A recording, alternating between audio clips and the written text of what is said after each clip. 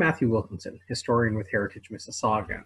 Welcome to another Saturday presentation here with Heritage Mississauga as we seek new ways to connect and explore the rich history and amazing stories connected with the city of Mississauga.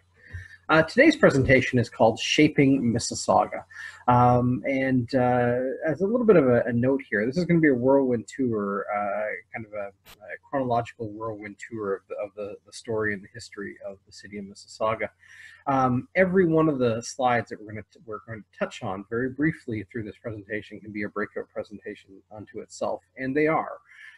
So when watching this, if there are things that you're interested in exploring further, things you're curious about, let us know, and this can be subjects for future presentations and future inquiries from us here at Heritage Mississauga. So kind of sit back and enjoy, and we're going to have a whirlwind tour through the history and the timeline of the city of Mississauga.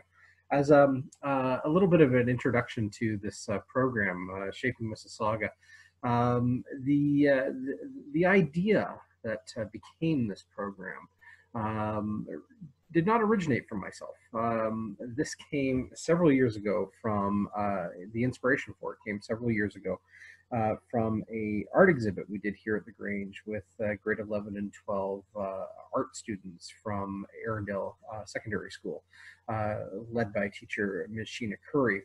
And the subject of their annual art show, the subject for that year's art show, and I think it was 2014, I believe, was entitled Shaping Mississauga, and the theme being the students were challenged to create a individual work of art for what they felt were significant moments that helped shape the city in which they lived.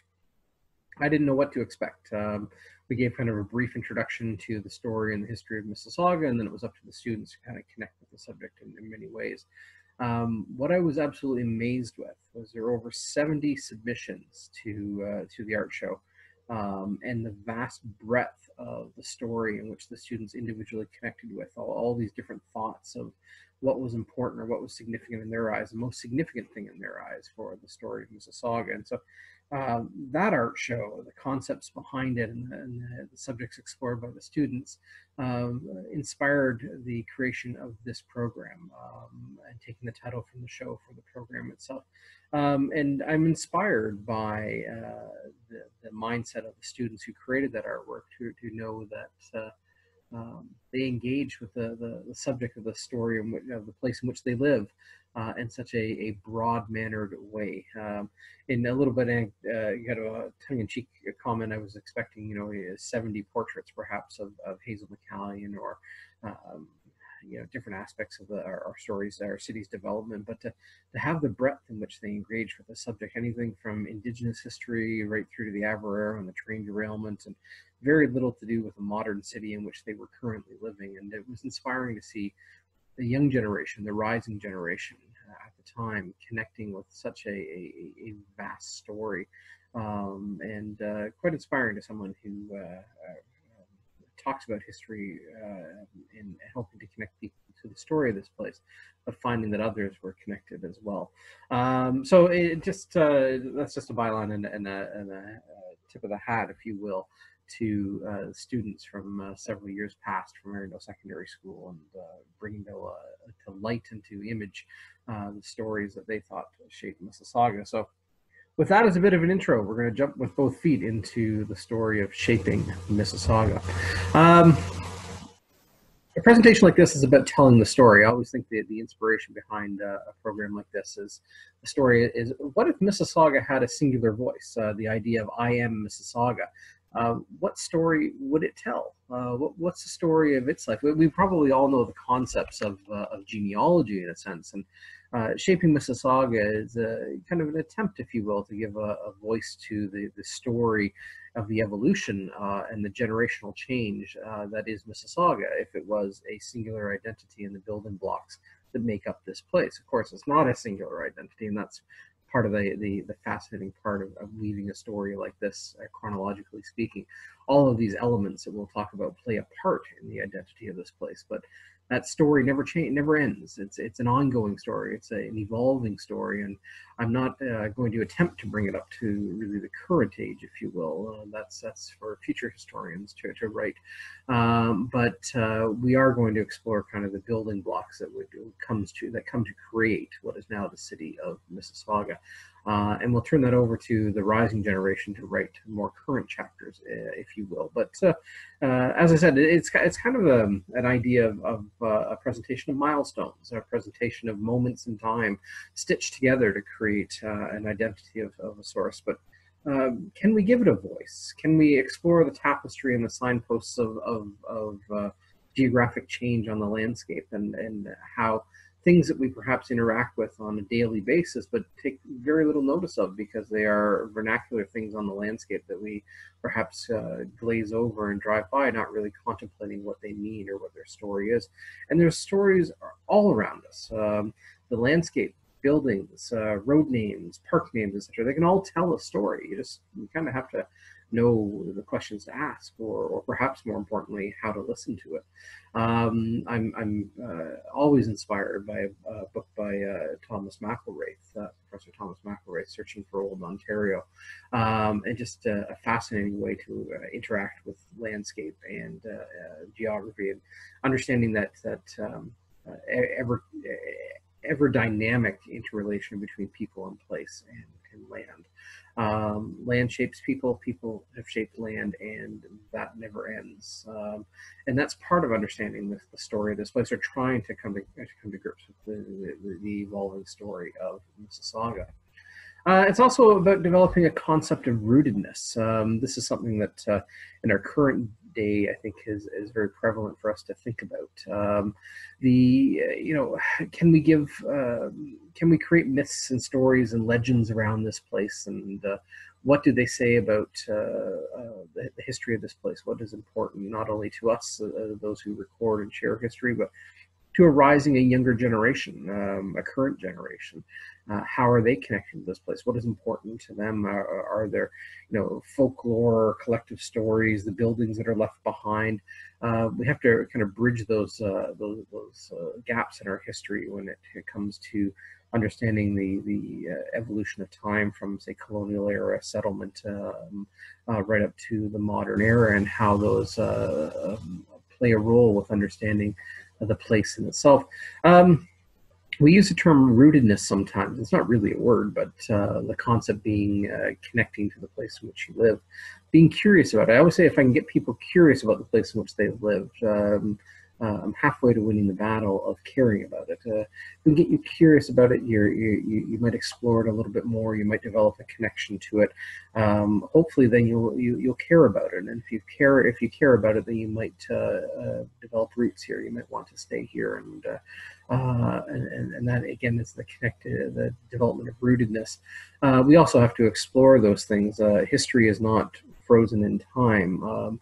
We continue to interact with it, and history is one component of developing a sense of place and a pride in that place. But we have to use a critical lens. Again, history is not frozen in time, and the way in which we interact with history is constantly changing, and it should. We should look at our own stories with a critical lens, and we should evaluate continuously what is important then and to us today. If history ceases to assist in developing a pride and a sense of place, then we need to be critical in our view of that. And again, it really is about connecting to the rising generation. The old adage about from these failing hands, we pass the torch. The torch is always passed from one generation to the next, and hopefully with them the interesting aspects of the story of this place are passed from one generation to the next to build upon, and a really valuable thing of leaning on those who came before us and the stories that were recorded, but also continually to strive and record new stories and explore our collective history with a different lens with each generation the things that we're looking for, the things we're looking to share, the things we're looking to explore. Not all history is black and white. Very rarely is it ever. I always say to sometimes if we celebrate the light, we also have to embrace the darker chapters as well. And every place, including this one, has that myriad of layers, if you will. We are no different, and we develop ways to try and connect to that rising generation. And one of the successful things that we've developed here at Heritage Mississauga is an annual comic book we've called the Grange Comic Book Series, and just different ways to explore and ask those questions, be curious about the place you live, develop those connectedness, care about the place, pride in the place. Rootedness that comes back to that, and this presentation is really connected to that concept of exploring this place and exploring the roots of this place. Jumping into the story itself, again, people have shaped geography, but probably more prevalent, geography has shaped people. Glaciation in Lake Iroquois for about 10,000 years ago, we were under a massive ice sheet, kilometers thick, pressing down on this land and carving out the landscape behind it. We can see elements of that today in the escarpment along the Credit River Valley and the kind of the scars on the landscape from thousands of years ago. Our geography that is now the city of Mississauga has been shaped by eons and relentless change, and that does not end. Some of the things that were on our early landscape, the landscape may evolve by generations, and transportation changes. Like the one picture here shows a car, early 1920s, likely navigating a slope, which we still navigate to this day. I always laugh at the picture and think, oh, I hope his brakes work. That's Dundas Street at Mavis Road, or more significantly then known as part of Stavebank Road, and navigating southward down the escarpment, probably likely on his way down to Port Credit, but it was a switchback route as you navigated down that very steep hill. That hill was imposing to many early settlers and early lands, things like railways and roadways and transportation networks and the like. Was a daunting task, and those are elements of those ancient shorelines that connect to the glacial period. We have our soils help tell that route, soils with the clay and gravel deposits north of that Dundas Street line here in Mississauga, where the ridge was, and below the fertile soils that allow for tremendous fruit growing opportunities and the like. But it just, again, our landscape shaped by eons of change. And we are defined in a way by the river that courses through our midst. The Credit River has drawn people for thousands of years, indigenous people and early settlers, and even today through our recreational opportunities. But the river, more precisely the water power it provided, freshwater fisheries and water power, were significant to the evolution story of the city of Mississauga itself. The watershed of the Credit River, from its headwaters north of Orangeville all the way through parts of Peel and Halton counties and beyond, cover 1,000 square miles, all its tributaries and the like. And it seems to flow passively through our community, and we often forget the important lifeblood that it provided to those early stages of our development, again through Indigenous and the early settling period. The river was key. Credit, what's in a name? The Credit River derives its name from a custom of trade.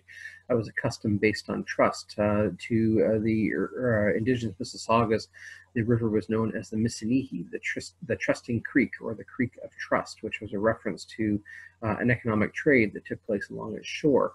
That was a trade of ammunition, pots and pans, clothing, and the like from European traders to Indigenous hunters, who would then return the payment, return the promise, the credit that was granted with furs the following spring after the winter hunting season. So a river of trust, a river of credit, Rivière au Crédit, as early French traders called it, derives its name today as the Credit River, a river of trust. How about the story of the Mississaugas and the signing of the treaties? And the indigenous Mississaugas were integral to understanding the evolution of this landscape. They were not the first indigenous people on this land. We have archaeological evidence of indigenous habitation on this land long before the Mississaugas, thousands of years. But the Mississaugas from about the 1720s, to use our modern calendar, into right up to the current years, we today live within the traditional lands of the Mississaugas of the Credit First Nation. The Mississaugas were the inhabitants of this area at the time of British contact, British arrival, and the seeking of treaties following the American Revolution. The influx of loyalist settlers really prompted the British Crown to acquire land, principally from the Mississaugas in what is now southern Ontario, in a series of treaties. And when it comes to the city of Mississauga, we're involved in three significant treaties. Provisional Treaty 13A, 13 Addendum, was signed on August 2nd of 1805, and it laid out a promise of just over 70,000 acres of land from the Lake Ontario shoreline to a depth of 6 miles. In the city of Mississauga, that 6-mile line is marked by Eglinton Avenue today. That treaty, the Provisional Treaty of 1805, which was ratified a year later in September of 1806 with the Head of the Lake Treaty, that was known as Treaty 14. That was, it set aside 70,000 and some odd acres of land, with the exception of 1 mile each side of the Credit River, which would be known as the Credit Indian Reserve.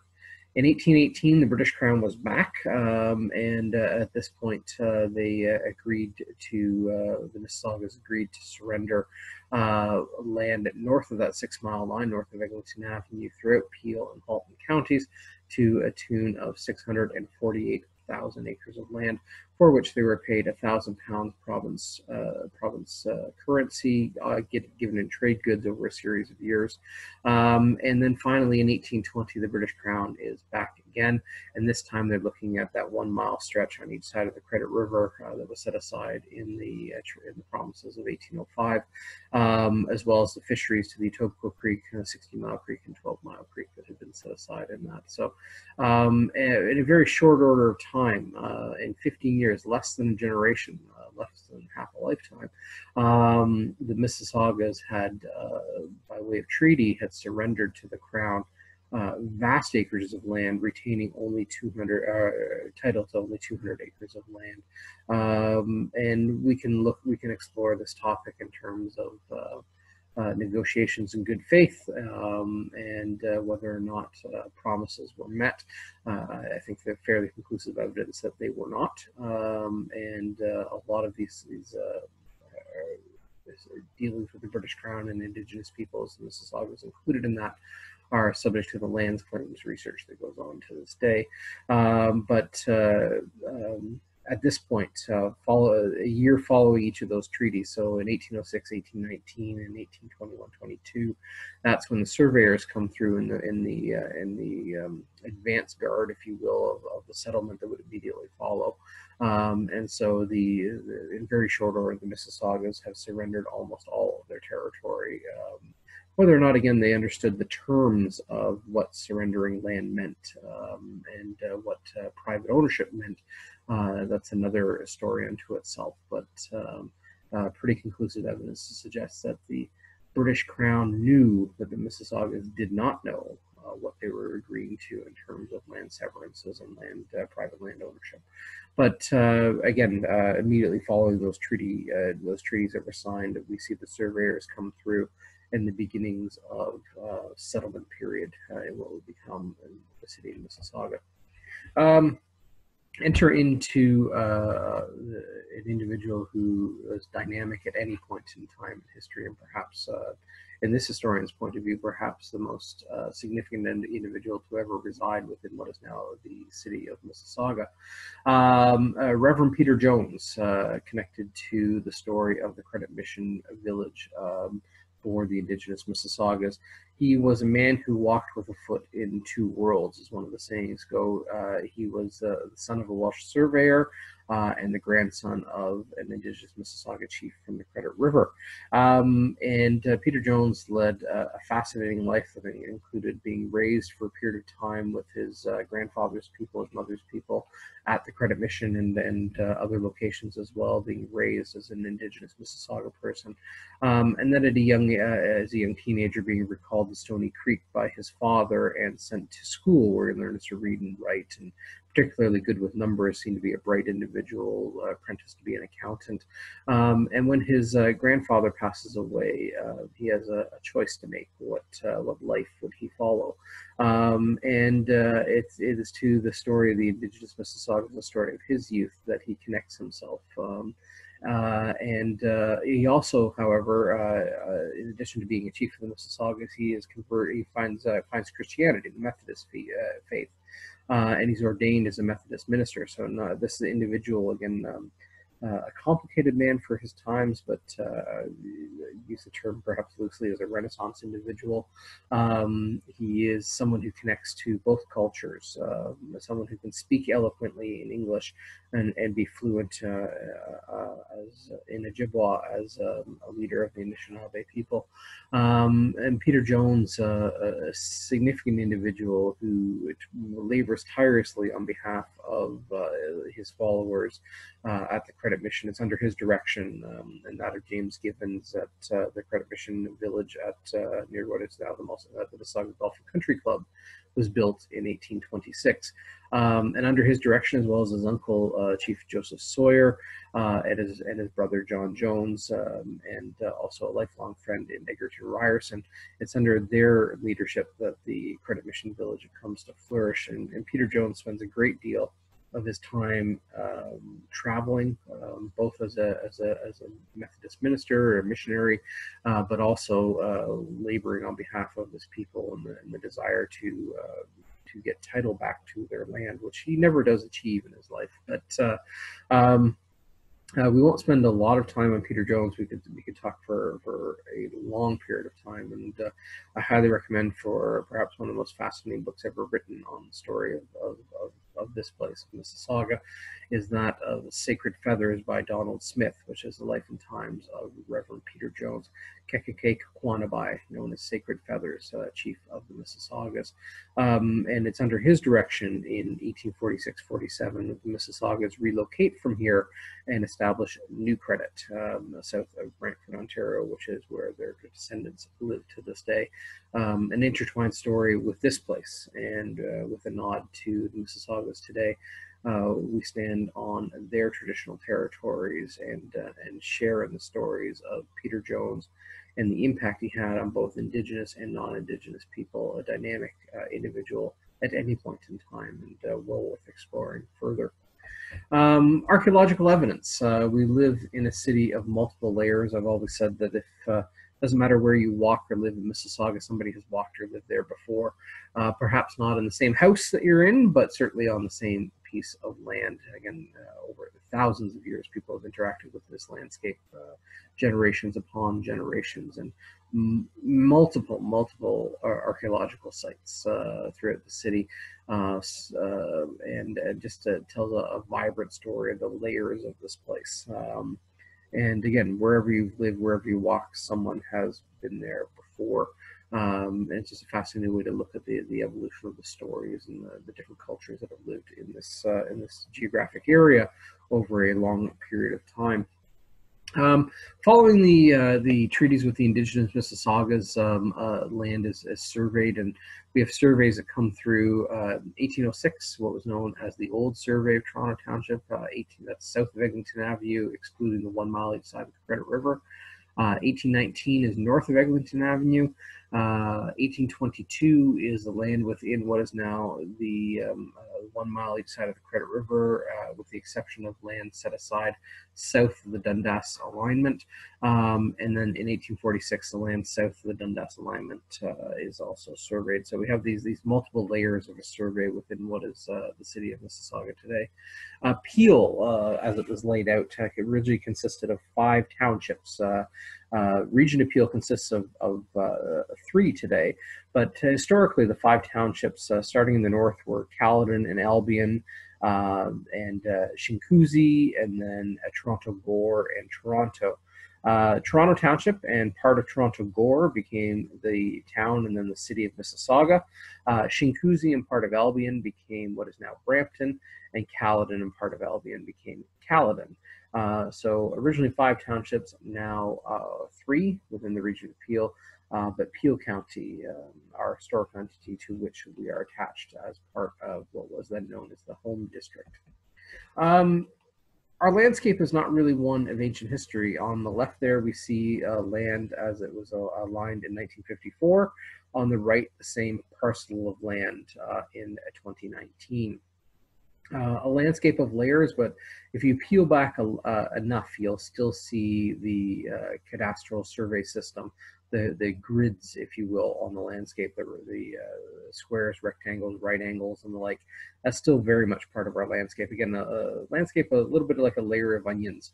You peel a layer back, and there's a layer underneath, and our base layer is the survey that comes through and creates the cadastral road network or cadastral field system that is the base unit for all understanding kind of the geography of this place as it evolved over time.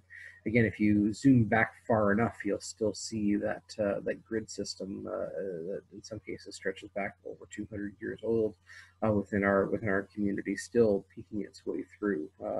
Again, wherever you've lived, wherever you've walked in this community, someone has lived or walked there before, and you can just have to stand at a corner of an intersection, if you will. I always say one of my favorite pictures I've ever taken is down in the bottom center here. You'll see a road sign, Dundas Street West and 5th Line West. You can still stand at that intersection today, and I encourage you to do so if you have a chance. It's just to the west of Eremos Parkway on Dundas Street, and you stand there, and you'll be standing at an intersection that people have connected with for over 200 years. It was surveyed in 1806. If you look curiously or closely at the sign, you might ponder the next time you see it, how do 2 west roads intersect? Dundas Street West and 5th Line West. It's a little bit of a subterfuge on the landscape itself, and they are 2 west roads, and they do intersect, although only one of them actually runs east-west, and that's Dundas Street. 5th Line was simply the 5th north-south line surveyed parallel to the center road and west of the center road. Very confusing to say. We can explore surveys another time, but just fascinating the way in which our history peeks through. That intersection, 5th Line never receiving another name, and this historian would argue never should. It's a way in which our history peeks through in very subtle ways. But 5th Line West, surveyed in 1806 as a north-south road west of the center point. Dundas Street runs east or west of Pure Ontario Street. Wherever you live in Mississauga, you live as part of that cadastral grid system.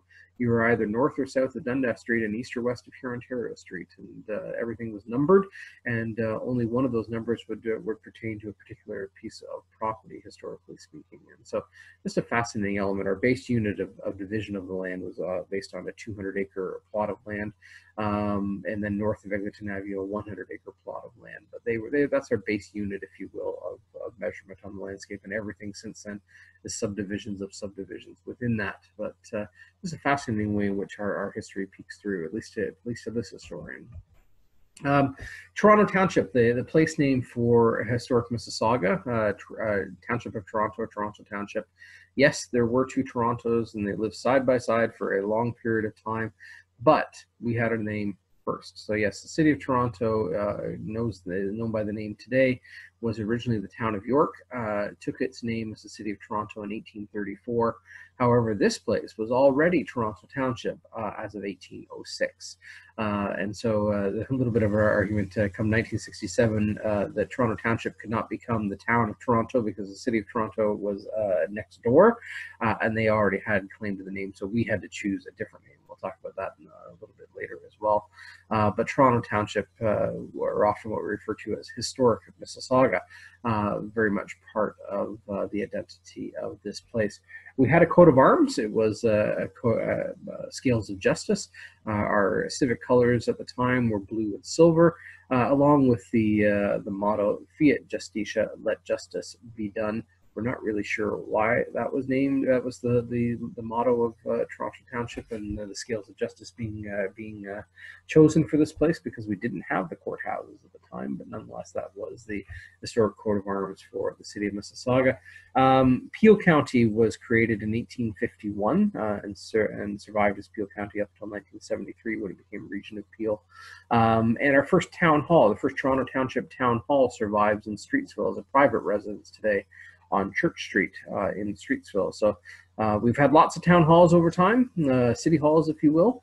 The current and the oldest survive. The 4 or 5 in between do not.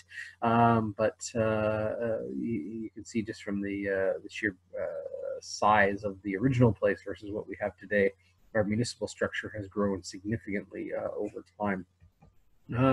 From home district to Peel County, again, we've dealt with this a little bit. The 5 townships have become 3. We're Peel now home to the city of Mississauga, the city of Brampton, and the town of Caledon. Albion and Toronto Gore have disappeared, at least as legal entities within Peel, and been absorbed into the others. When a little bit tongue-in-cheek, but I always say when Halton wasn't looking, Mississauga took some more land. Not quite that simple, but through expansion of our western border here in Mississauga, our border, which was originally Winston Churchill, has expanded out to 9th Line, just in the kind of the central Mississauga area. Winston Churchill, originally known as Town Line, and denoted the separation, if you will, between historic Mississauga and Oakville, or Peel and Halton. But in 2010, that border has changed, at least for what is now the city of Mississauga. And you might wonder again at that number system if you're driving in Mississauga from Winston Churchill, the next road to the west, you're going to find 10th Line West, and then, or 10th Line, and then 9th Line West, as it's called. Not quite accurate in those terms, because historically 9th and 10th Lines did not belong to us.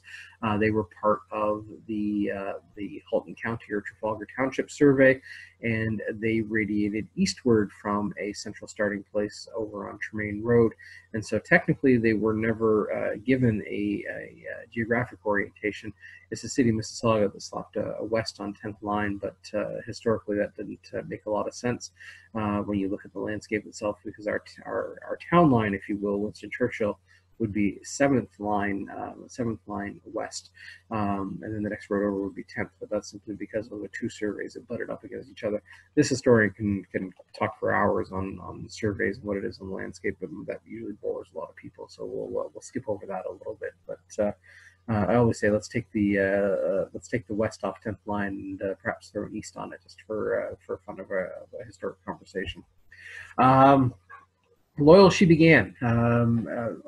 What is Ontario, or then Upper Canada, later Canada West, was severed off or created as a political independent entity from the British territories of Quebec, and Upper and Lower Canada were created. Upper Canada principally as a refuge or a new homeland for United Empire Loyalist settlers following the American Revolution. Those were American-born settlers who remained loyal to the British Crown during the upheaval in the 1790s, when the American colonies broke away from Great Britain, and in consequence of their loyalty, suffered losses, and then became refugees of that conflict, and finding their way northwards under a new homeland under British rule. A province is created, and Ontario's motto translates as "Loyal she began, loyal she remains," in connection to this heritage of United Empire Loyalists, or UE settlement.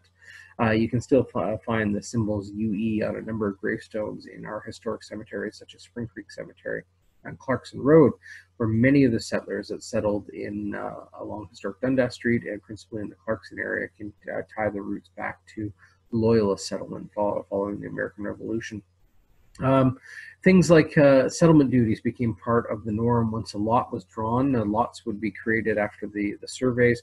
Lots would be drawn, settlers would come in and they would have to complete what were settlement duties. That is a clearance of a quarter of their acreage of land, a house, a minimum 12 by 20 log cabin erected, a portion of that cleared land fenced, a crop planted, and the road alignments, any road that abutted your property to be cleared as well. And once those things were completed, it's supposed to be 3 to 5 years, you would then get title to your land. Those were called settlement duties. In reality, settlement duties often took a lot longer than the time described, but nonetheless, very slowly at first, our landscapes begins to change into the settlement era of landscape. Our first concerted effort or attempt at a group of settlement was down in the Clarkson area, what was known as Marigold's Point. And if we have to point to an individual as being kind of first on the ground, we always say it's kind of in the spring of 1807, Henry Gable in the extreme southwest corner of our city, having received a land grant in December of 1806, in the spring of 1807, we believe he is on the ground, well, likely with his family in tow, and becomes kind of our first attempted settler making improvements on a lot, or what were called then improvements on a lot, in advance of getting title to his land. The area around Clarkson became known as Marigold's Point, and you can explore the story of that place with the families of Marigold's Point as a small local publication. Not long after those are early waves of settlement, were our first kind of concerted waves of settlement in 1807 and 1808. And a few short years after that, remember, many of these people are born in the United States or children of those born in the United States. We have the outbreak of hostilities between the British Crown and the United States of America, which is spillover in the War of 1812. And again, this is one of those topics we can spend a lot more time on than just a brief narrative in this. But local militia volunteers joined what was then known as the 2nd York Militia, or the 2nd Regiment of York Militia, and would serve in a variety of capacities, road maintenance being probably one of the more prevalent ones, but also garrison duty and supply depots. They sometimes found themselves in harm's way, not by choice, but more by accident and location. They might be manning a supply-based depot or being a kind of reinforcement detachment at the wrong place at the wrong time. And members of the 2nd York found themselves in a number of different engagements through the war. Capture of Fort Detroit, Princeton Heights, where the death of General Brock took place, Battle of Stony Creek, Battle of Lundy's Lane, and others. We have identified 54 volunteers from historic Mississauga who resided or owned land in what is now the city of Mississauga in June of 1812 when war was declared. Of those 54 who served in the militia, 37 of them are buried within the city of Mississauga today. So you talk about a place with old roots. There are 6 historic cemeteries, actually 7 historic cemeteries in Mississauga that have have veterans of the War of 1812 buried therein. And just to kind of make a fascinating story even richer, we also are final resting place to at least one American militiaman who served on the American side during the War of 1812 and came to Canada following the war and settling in the Streetsville area. But this is a fascinating way to explore the history of our community. If you'd like to learn more, we'll do a presentation in the future on the War of 1812 and local connections to that moment in time. Following that, you have another wave of settlement that comes through, and really this is kind of the burgeoning of communities that we've come to recognize today. We kind of look at our found villages, if you will. If you ever go to council chambers at City Hall and look up at the amazing ceiling at City Hall, you're going to see the names that make up historic Mississauga that we all recognize in some fashion today. Places that were once individual that were amalgamated together, first to create the town of Mississauga, and then in 1968, and the city in 1974.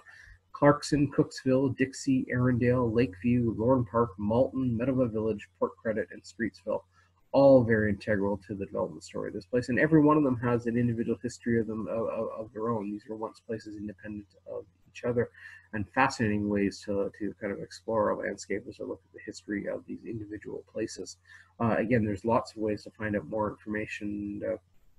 Each one of these locations also has a self-guided heritage tour brochure, which you can pick up from our office or consult online and explore these places and these fascinating elements of history of our city. So Mississauga, very much a city of villages. There are many villages, sorry, that disappeared before this, that we don't recognize their place names, but they're found in other ways, park names, road names today that remember those lost villages places. And there were many of these little hamlets that disappeared over time. Britannia, Barberton, Burnhamthorpe, Derry West, Palestine, Elmbank, Mount Charles. I can go on and on. There's a vast history there, and we can explore the lost villages at another time. But it's just an amazing way to look at the landscape and how it's changed over time. If you're ever driving around the city and you see kind of these historic cemeteries that appear out of kind of lost amidst modern suburbia, well, the cemeteries are where they're there first. We have multiple historic cemeteries, crossroads areas that, in some cases, they're the only reminder of the community that once was. They become the lost villages of this place.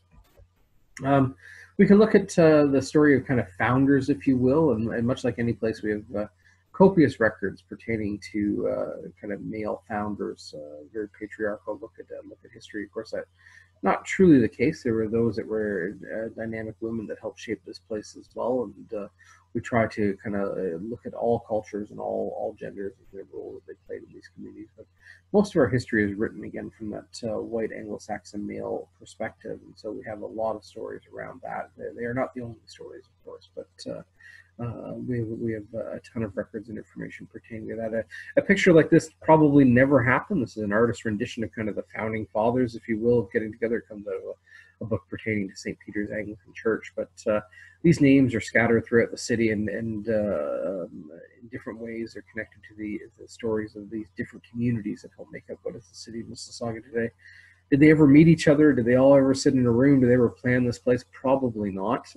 But it's a fascinating way to think about the story of this place. And others, perhaps more important to kind of the understanding the evolution of this place, are kind of the business and political minded individuals at the time.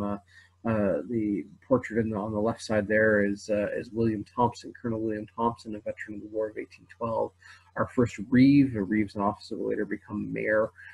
Just a fascinating individual, life and times of William Thompson. And the other fellow there, the balding fellow with the large sideburns, that is a picture from the 1877 Historic Atlas of Peel County. That is Jacob Cook, an industrious, incredibly prolific business individual.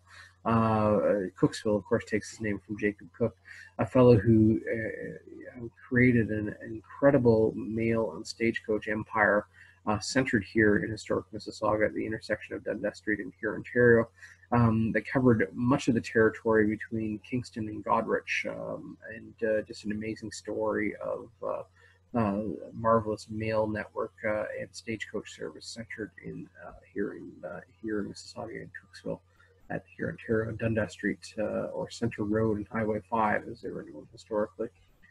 We also have ties to moments in time like the Rebellion of 1837, something perhaps we have percolating as a reference in our mindset, but not know much about.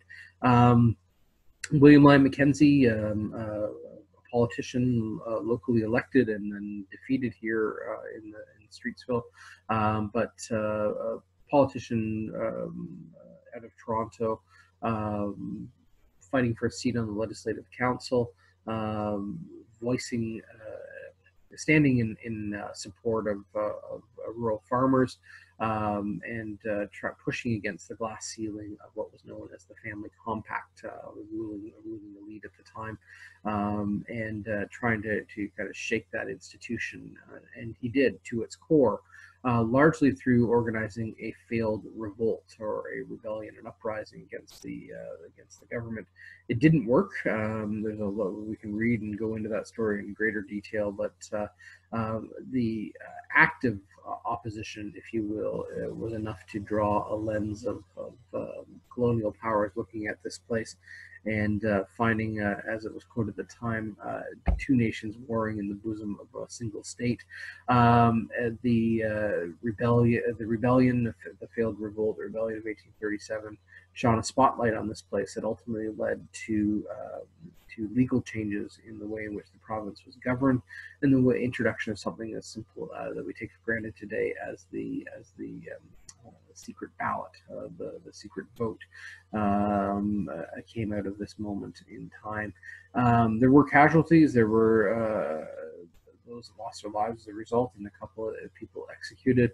And in terms of historic Mississauga, we have people that are remarked to have served on either side, some in support of the rebellion itself, and some on behalf of the crown seeking to suppress that rebellion.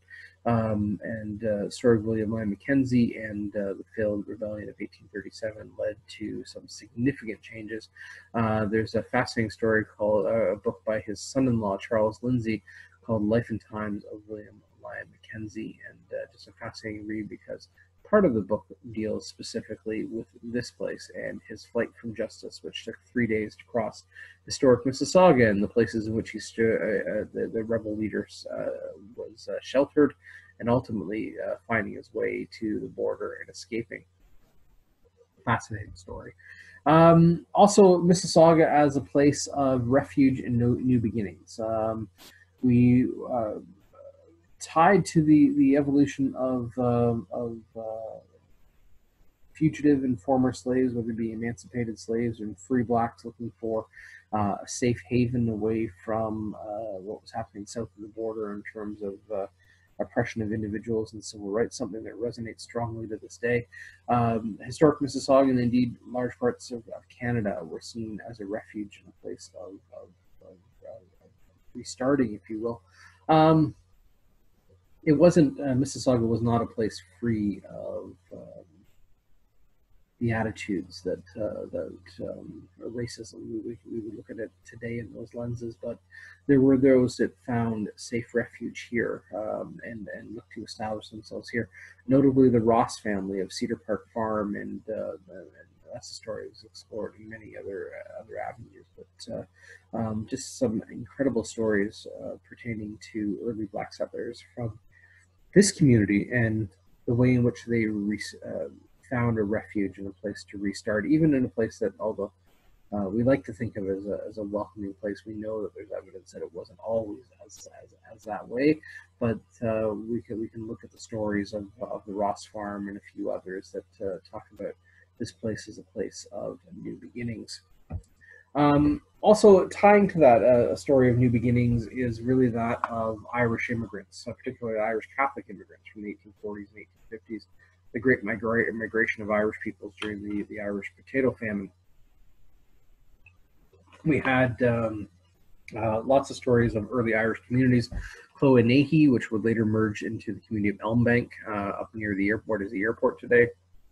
Perhaps more strikingly, the story of Diamond. Local newspapers refer to it as the Catholic Swamp around Ninth Line and Britannia Road. These became very concerted efforts, concerted attempts at Irish Catholic settlement within what is now historic Mississauga.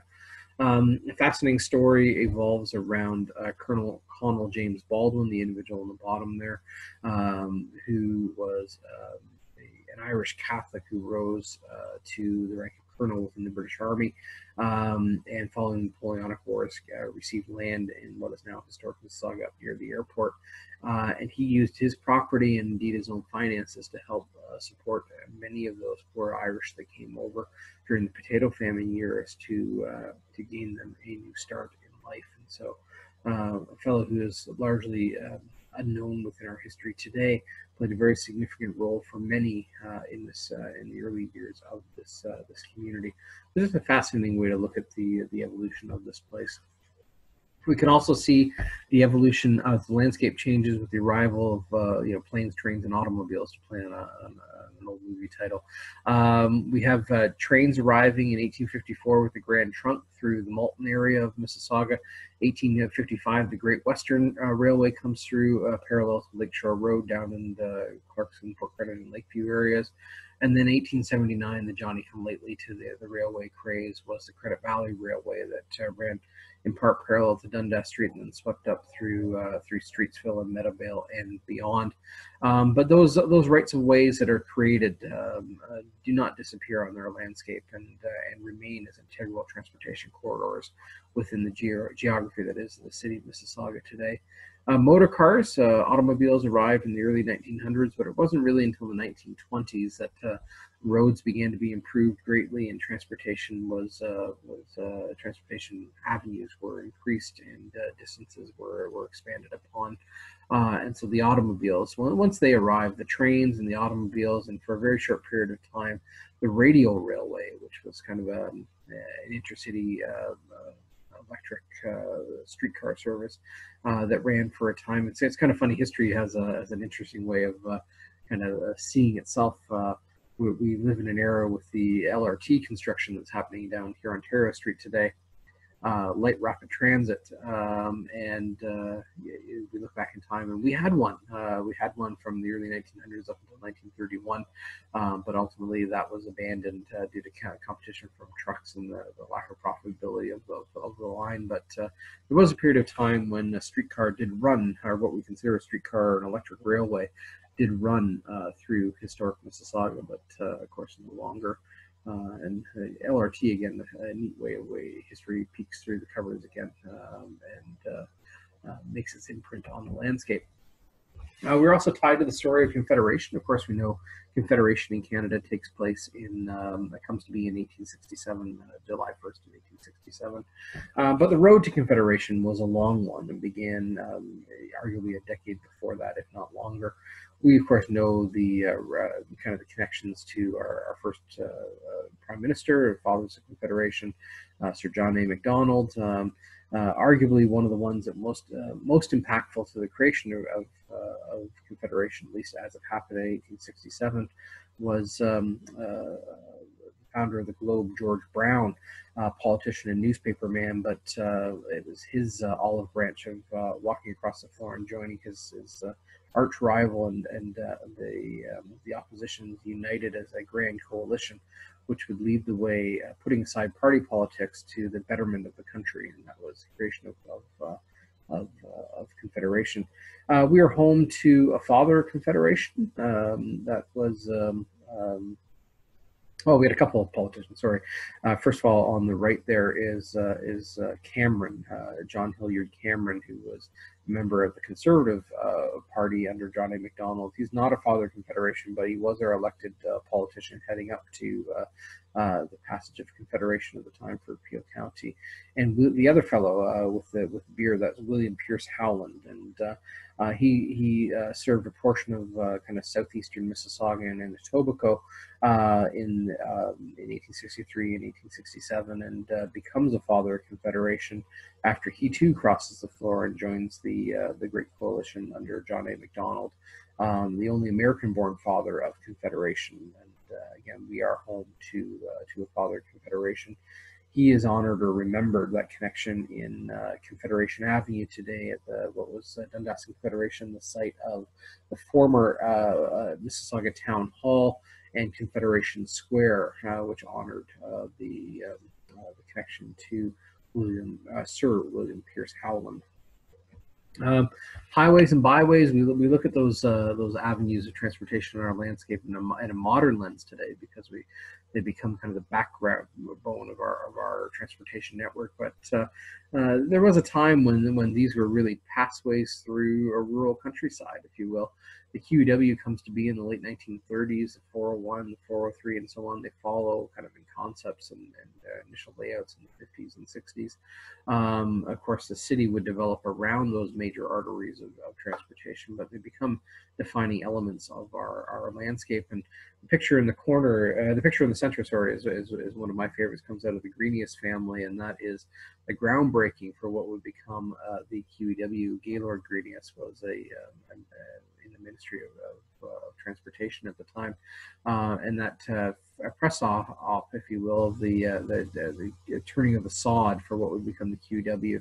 That picture taken at what is today the intersection of the QEW, or formerly Middle Road, and Winston Churchill, or the town line, was taken in 1936. And while we don't know everybody that's in the picture, we do know the horses' names, and that is Mac and Dan. So they take center stage there of the sod turning, or the groundbreaking picture for what would become the Queen Elizabeth Way in 1936. Of course, the arrival of hydro is something we flick a switch and we take for granted, having that service within our communities today. Streetlights came to Streetsville in 1894, and the Credit River was dammed to create a hydro pond and electric generating station in Arundel, what is now Arundel Park, with Arundel Light and Power, which ran briefly from 1904 to 1923. But it was really the creation, or the harnessing of hydro down in Niagara, which through its transmission lines lit up the night in historic Mississauga, beginning in 1914, 1915, through 1917 and beyond. Sir Adam Beck, really someone who's viewed as the father of the hydro system here in Ontario. They had a number of showcases, if you will, to kind of sell the concept of fire to farms, and one of them was held right here in Mississauga. That top right picture there shows what was known as Beck's Circus, and that was just different ways in which they would illustrate how hydro benefited a farmer. That was held at the Wesley Mite Farm, which is later the Medill Farm, which was formerly at Hurontario Street, right at 401. And that is just a place in which they would set up a caravan of basically advertisers for the different things that electricity could do for a farmer. And they would go from community to community, and all the farmers would flock to it and see. And day one was always the farm machinery, if you will, the spreaders, the milkers, the different things that electricity could do on the farm. Day two was the ways in which it could improve the farm life in the home, the different appliances that could be operated through electricity. So, so day one was catering to the farmers, and day two was catering to their wives on the idea of selling hydro to its rural constituencies, and it worked. Hydro lines started being drawn through this community between 1914 and 1917, and we've never looked back from that moment in time. We jump forward again through the advent of electricity into the war years. Mississauga has incredible connections to life under adversity during the war years. Whatever the conflict was there, Mississauga was there. People from Mississauga served in every major conflict that Canada has been involved in. And our cenotaphs and war memorials around our community are just one way in which we connect to that significant story of time. Remembering the fallen is something that we spend a great deal of time here at Heritage Mississauga. When it comes to the war years, yes, we had soldiers who served, but also we had developments on the home front that would connected very significantly to the war effort. We are home to Canada's first aerodrome, air training center, military air training center during the First World War, down at the foot of Dixie Road, south of Lakeshore Road. Adjacent to Hydro Road and Lakeshore Road, you'll find a plaque that commemorates Canada's first aerodrome, which was here in, again, historic Mississauga.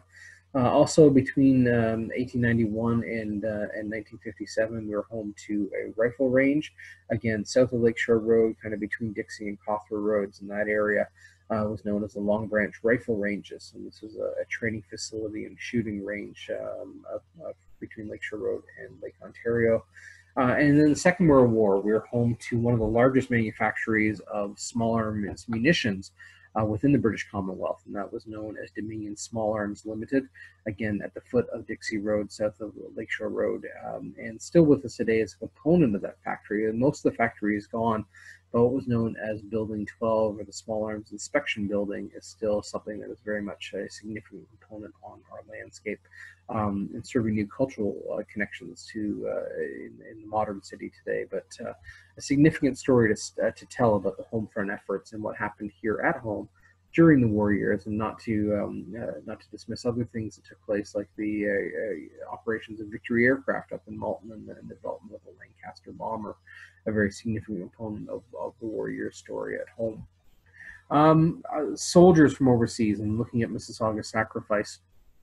Soldiers from historic Mississauga served in every major conflict, right from War of 1812 through the rebellion years of 1837-38, into the Northwest Rebellion years of Boer War.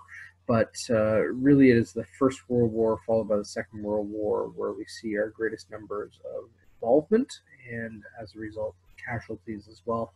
Our two historic war memorials within our community, the Streetsville War Memorial and the Port Credit War Memorial, unveiled in 1925 and 1926 respectively, place a number of names throughout our community.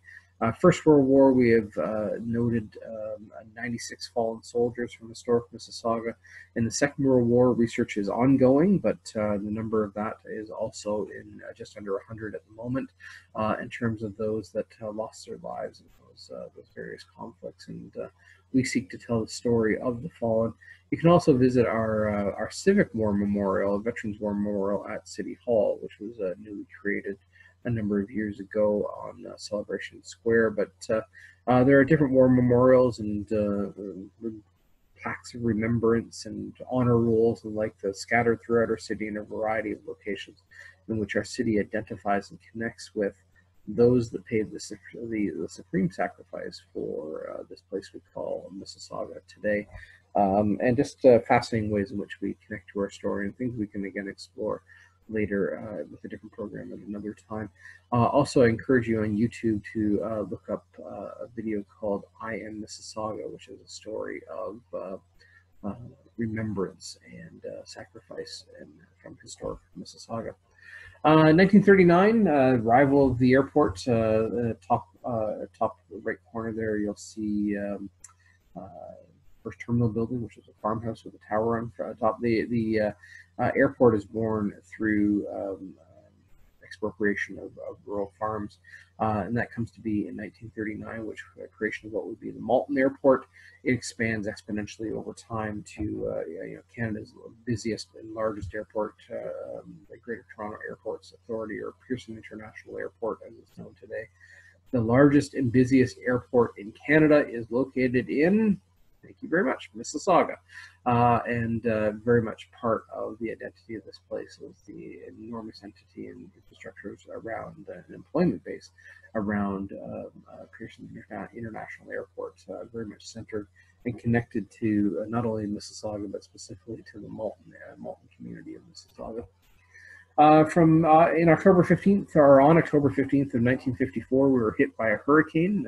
Sometimes we think this can't happen here. Hurricanes don't hit Mississauga. Well, the newspaper headline of "There will be rain tonight" got it wrong. Hurricane Hazel, 1954, started out as a kind of a typical devastating eastern seaboard hurricane in the United States, but it was a kind of a perfect storm of a weather system that sucked the hurricane inland over the Allegheny Mountains, making waterfall on Lake Ontario, gaining in strength on Lake Ontario, and then bearing down on Toronto and Mississauga, making landfall centered on the Humber River, but the surrounding rivers, including Etobicoke Creek and the Credit River, burst their banks. Was just the hurricane moved inland and then just sat there and drenched the countryside. Just enormous challenges with flooding and damaged property and the like. Yes, the headline of the day: "There will be rain tonight." Oops, did not quite get that one spot on. But yes, hit by a major hurricane, Hurricane Hazel, October 15th of 1954. There we roll into the story of the Averarrow, and again, we'll touch only briefly on this today. We could talk for hours on the subject of the Averarrow. Maybe we will at another time. But Averarrow, something that the story, the controversy never truly ends. It's a fascinating story, well worth an in-depth exploration as well. The Arrow was an all-weather jet interceptor that was design study began in 1953. It was rolled out to the public October 4th of 1957. First flight, March 25th of 1958, and then abruptly canceled on February 20th, Black Friday of 1959, and ordered destroyed. Only 5 flying arrows were made, and they were ordered destroyed and scrapped in March of 1959. Loads of controversy around it. Controversy around the cancellation and the ultimate scrapping of it has never really ended, in a number of ways we can look at that, but a dynamic story connected to historic Mississauga, made, flown, and ultimately destroyed within what is now the city of Mississauga. The Cinderella Township under Reeve Mary Fix, we probably of all recognize the Mayor Hazel McCallion, but I recall a guest presentation that she made a number of years ago with us, where she referred to as an individual, Mary Fix, as one of the people that she was inspired by and idolized as a young politician. So Mary Fix, kind of a nod from Hazel McCallion, as a very remarkable and significant politician here in historic Mississauga. Mary Fix was a Reeve on at least 3 different occasions in historic Mississauga, and she really promoted strongly the idea of business within Mississauga. It was under her tutelage that a lot of that early development started taking place of more residential areas being built on subdivisions and farm property, and the increase of corporate partners coming in. A promotional video was created under the direction of Mary Fix called the Cinderella Township. And if you go to YouTube today, you can actually watch the story of the Cinderella Township as a 1950s promotional video for Toronto Township, or what is now the city of Mississauga. Fascinating part of that story is likening the story of the Cinderella Township to what else but the Cinderella story. And we all know in Cinderella there were 2 ugly stepsisters, and it makes no bones on the video itself that Cinderella in this story is Toronto Township, is what is now Mississauga, and the ugly stepsisters lived on either side of her, that being Toronto and Hamilton. And it makes no bones about it in the video. Quite a fun way to look at the exploration of this, to explore this place in the 1950s as the story of the Cinderella Township. Coming out of that move for gradual urbanization or suburbanization and new developments come the new town concepts. We had early subdivision developments in the 1950s through the developments of Applewood and Park Royal and Sheridan. They become strong elements within the community, but it's the big 3 developers that come through.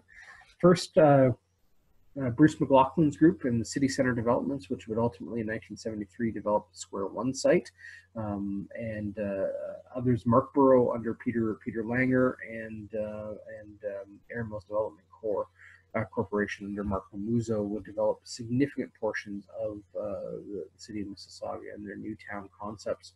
And each one was to have kind of a town center, literally a town center, and we recognize those names today as Meadowville Town Center, Erin Mills Town Center, and of course under Bruce McLaughlin's tutelage, Square One. If you're going to build a community from scratch, you're going to build it out of building blocks, and the first building block is going to be Square One, which is where the name, of course, comes from. A hat tip on this one to Ron Duquette and a lot of the collections around the Bruce McLaughlin developments and Square One.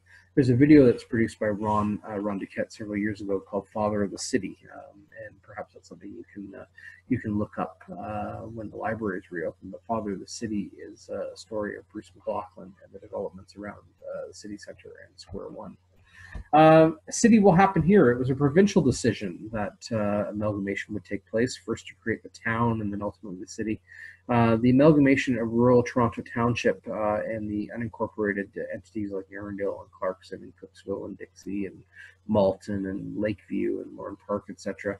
That took place on January 1st of 1968. The mayors of the town of Mississauga, Robert Speck, Bob Speck, was the last Reeve of Toronto Township, becomes the first mayor of Mississauga. He serves in that capacity from 1968 until his untimely passing in early 1974. He was replaced by an appointed interim mayor, Charles Chick Murray, just for the remainder of 1974, at which point the town of Mississauga was then amalgamated with the independent towns of Port Credit and Streetsville.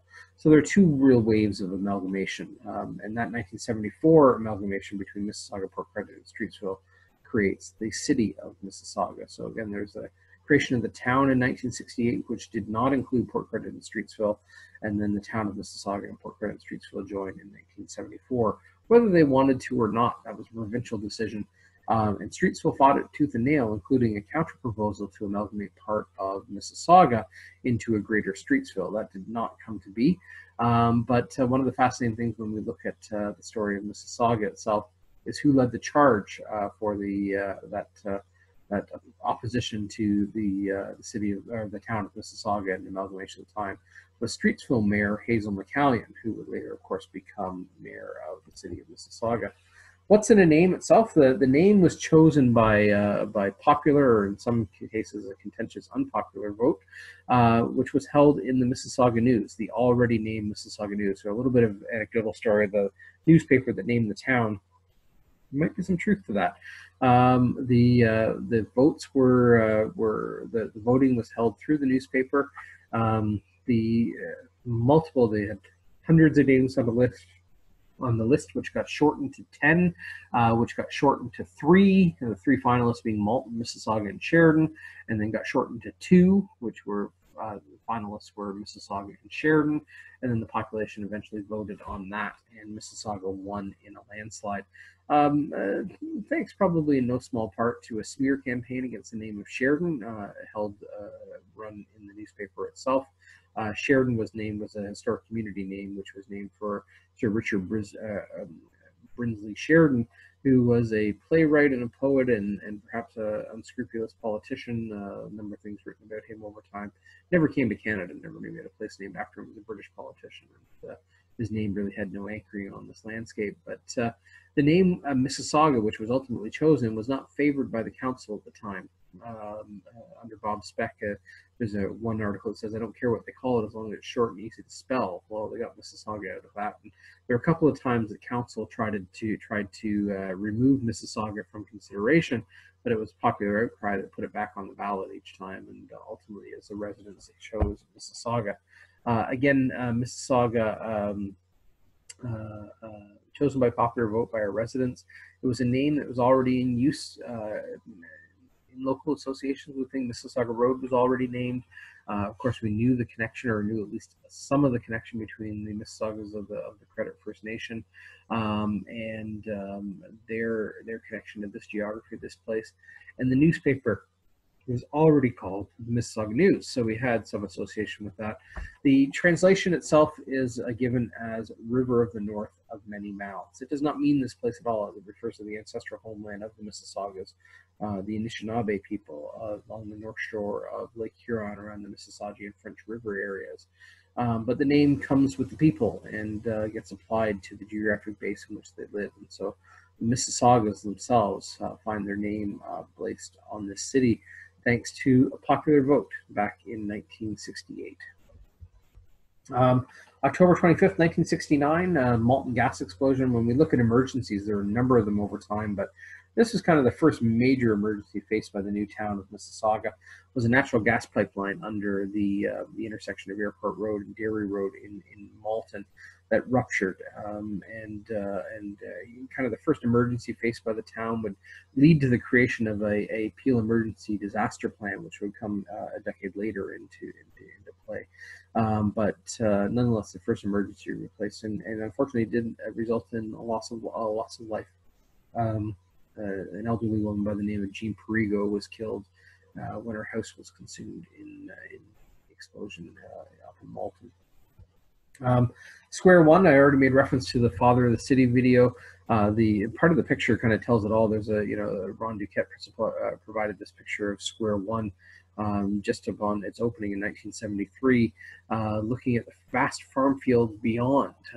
Quite an amazing scene to see, considering how many people live in that variety today, or that area today. Sorry, 403 is not even in the corridor yet, in the picture yet, and this was a visionary developer who was looking to build a city and entice people to come where nothing had been before. And Square One becomes the first building block of that story, if you will, part of the building block of what will become the city of Mississauga itself. January 1st, 1974, the amalgamation of the town of Mississauga, the town of Streetsville, and the town of Port Credit to create the city of Mississauga. And shortly thereafter, we see a flag that is born out of our coat of arms. You can still see the flag flying today at a variety of locations like City Hall and fire stations and the like. And a coat of arms, an official coat of arms. And you don't often see the coat of arms in use, and that's, from this historian's perspective, it's a little bit of a shame. I think we should see it a little bit more. It tells a fascinating story. You'll see it on the big medallion that hangs behind the mayor's chair at the council chambers, and on some official documentation like. But when you look at the story here and the coat of arms with the red shield in the middle, with the surmounted by a crown of maple leaves and the atomic symbol above. There's layers of stories to be told here in the coat of arms. The shield itself is emblazoned with connections to our past landscape. The shaft of wheat is taken from Port Credit's coat of arms, denoting a shipping center for agricultural produce. The mill wheel, or the cog wheel of industry, is inspired from Streetsville's coat of arms, referring to the industries along the Credit River. The wings of aviation come out of the connections to Malton and the Pearson what is now Pearson International Airport, surmounted by a crown of maple leaves connection to this place. Loyalty, if you will, to the British Crown as a part of Canada. Of course, we are a part of the British Commonwealth, but also made of maple leaves and trilliums connecting to Canada and Ontario. Surmounted by the atomic symbol. A lot of people are curious about that. Well, Mississauga was home to a first in Canada, which was an atomic research center. Sheridan Park Research Center was something to marvel at one point in time in terms of Mississauga's identity, and that symbol finds its way into our coat of arms. On the left-hand side, you'll see a British officer holding a scroll in his hand, and on the right-hand side, an Indigenous warrior holding 4 feathers. The British officer in his hand is holding that agreement that was signed, the provisional agreement on August 2nd of 1805, known as Treaty 13A, and it was signed by 4 Indigenous chiefs, and they're represented by the 4 feathers in the Indigenous warrior's hand. Those 4 chiefs, Chechok, or Chichok, Okamapaness, Wabakaneen, and Quinnipinon are the 4 chiefs that are represented throughout our city. 3 of the 4 of those chiefs are recognized on the landscape in some fashion. Quinnipinon Meadows Community Park and Lake Wabakane and Wabakane Creek are 2 of them. And Oka Road is a contraction of Okamapaness, another chief. Only Chichok, for one reason or another, or for no real reason, I guess, is not yet commemorated on our landscape. And those 2 individuals, as well as the shield, are balanced on 3 lines of water. They represent the Credit River, the Etobicoke Creek, and Lake Ontario. And of course, our official motto, pride in our past, faith in our future. And that's indeed the story of the coat of arms in the city of Mississauga. We have a song for those of you who want to have a fun time looking at it. Is on YouTube. You'll find the Mississauga song by Tommy Hunter. And Tommy's in the middle there on the stool, and just behind him you'll see Councillor Hazel McCallion in the purple dress, and then just beside her in the gray suit you'll find Mayor Martin Dobkin, the first mayor of the city of Mississauga. November 10th, 1979, a moment in time that really defined the generation, defined maybe our biggest chapter, a single chapter in the story of Mississauga, is the train derailment. And we can certainly spend a lot more time on this in the future, and the subject of multiple exhibits and publications over time. The largest peacetime evacuation in North American history to that date, only surpassed by the evacuation of Hurricane Katrina in New Orleans, but taking place on November 10th of 1979, over 240,000 people evacuated within the city of Mississauga when CP Train 54, carrying a highly explosive chemical load, derailed at the level crossing at Mavis Road, just north of Dundas Street. And the emergency lasted for almost a week. Just an amazing story of a young city and its population and its emergency response being literally tested by fire. We look at the mayors of the city of Mississauga. There is a generation of Mississaugans that largely knew only one mayor. Hazel was not the first nor the last mayor, but certainly no one will argue a very significant story or person within the story of the city of Mississauga. Our first mayor, following the creation of the city in 1974, was Dr. Martin Dobkin, followed by Ron Searle, followed by Hazel McCallion, and of course now by Mayor Bonnie Crombie. Long history with the individuals who have helped shape and lead the city, both in the past and into the present and into the future. A lot of people are fascinated with the life and times of Mayor Hazel McCallion, Mayor of Streetsville from 70 to 73, elected then councillor in the city of Mississauga, elected mayor of Mississauga in 1978. She was elected 13 consecutive terms with an average of 92% of the popular vote, acclaimed 3 times. Just a remarkable individual, remarkable career, and very impactful on the identity and the story of the city of Mississauga.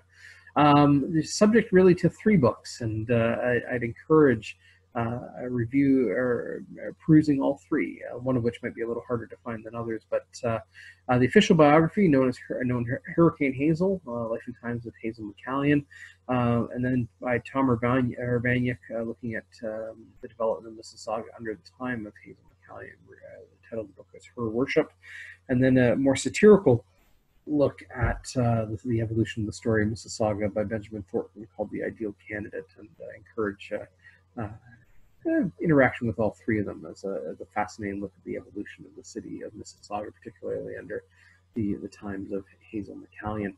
A modern city. Mississauga has grown astronomically. In 1959, we had just under 60,000 people living here, and we flash forward, just 70 years later, and we're just under 760,000 people. It's we've grown 700,000 more people in about 70 years. There was a period of time when the rate of our growth in the late 90s was second to none in North America. We were just bursting at the seams, it would seem. Well, we are Canada's 6th largest city, and we haven't stopped growing. We will continue to grow, and we must as well. And we are, a dynamic city with incredible cultures and incredible expression on the landscape. I always say, Mississauga's voice evolves.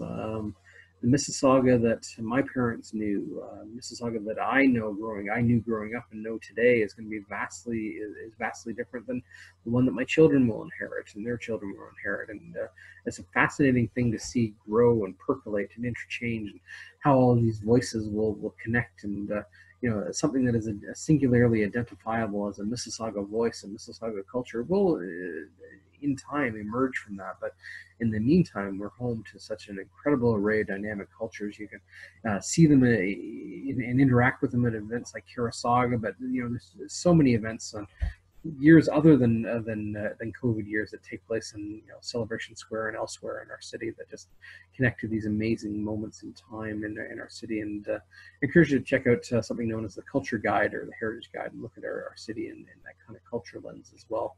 Home to countless languages, countless cultures, all make this place home, all contribute to the story of this place. And it's amazing to see, amazing to interact with, and such a special place to connect with, not only in terms of our history, but also in where we're going as well. Just an amazing thing.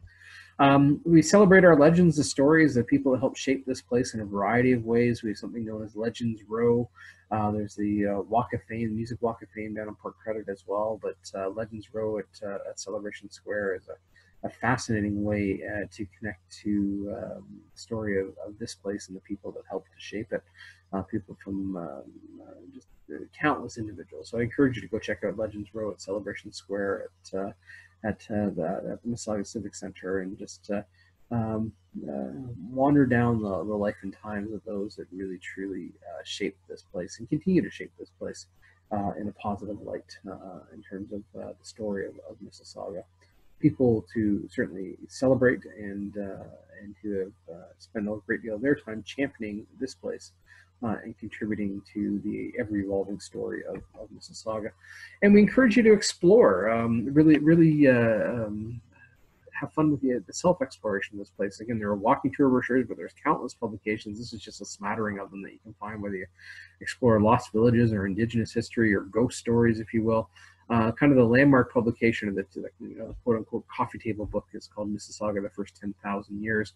Local authors like Dave Cook and others have produced, again, there's countless publications on the city of Mississauga. When library opens up and Heritage Mississauga reopens up, a lot of these books are available still for borrowing or for purchase. And some of the newest ones, the Heritage Guide in 2010, and then just this year, the Cultural Heritage Guide produced by Heritage Mississauga. Just different ways and fascinating elements of exploring our landscape and the people in place therein. Again, people shape the land, and the land has shaped the people, and that interrelationship, that evolving story never ends. So the story continues, and the story continues to grow and gather steam and gather more stories, and that's kind of the connection to this place. And so, thank you. I hope you've enjoyed this again, a whirlwind tour, a kind of chronological journey through Mississauga of the things that shape this place and continue to shape this place. And I hope you have fun exploring and learning about Mississauga and connecting and developing that sense of rootedness to this place that we all call home and love greatly. So thank you very much. Thank you for joining us, and happy sleuthing in local history.